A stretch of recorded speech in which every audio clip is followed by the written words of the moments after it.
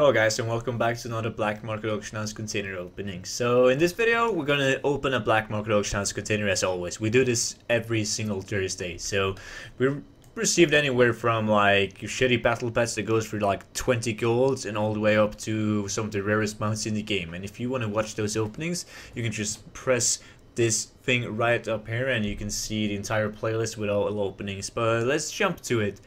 This one costed me 70,000 gold, so it better contain some cool shit. Let's just go ahead, dive right into it. And Tabard of the Arcane.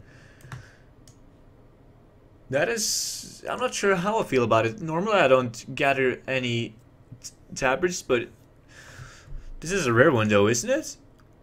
It's still better than horde PvP items or like shitty class items, so yeah, this is okay enough, but for 70,000 gold, I'm not sure how much this normally goes for on the Black Market Auction House. But anyways, that was it for this video, and if you guys are interested in more openings or just like World of Warcraft related videos, feel free to press that subscribe button like down here, and I will see you guys in the next one. Bye bye.